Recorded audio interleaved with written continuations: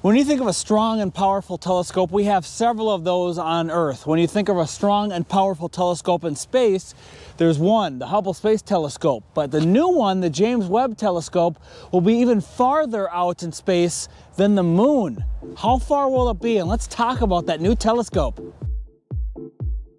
The Hubble Space Telescope launched on April 25th, 1990, and after decades of planning and designing, it finally went into orbit with the idea that it could be repaired or worked on if needed.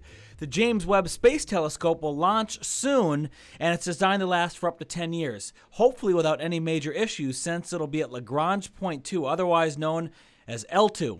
So where will the telescope be? Point L2 is a distance much farther away than the Hubble Space Telescope is. Hubble is about 340 miles away from Earth in its orbit. The moon, a little bit farther away than that, but for point L2, that is 1 million miles away from the Earth. And it's in an interesting position because at that point, it always stays in constant orbit with the Earth. It doesn't accelerate or decelerate as the Earth is orbiting the Sun. And we're always in communication with it. Plus, after launch, hopefully it won't take too long, but 30 days it'll take to reach point L2.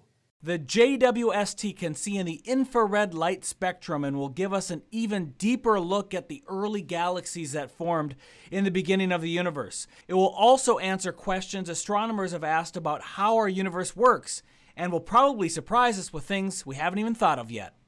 Webb will pick up with gold-colored light.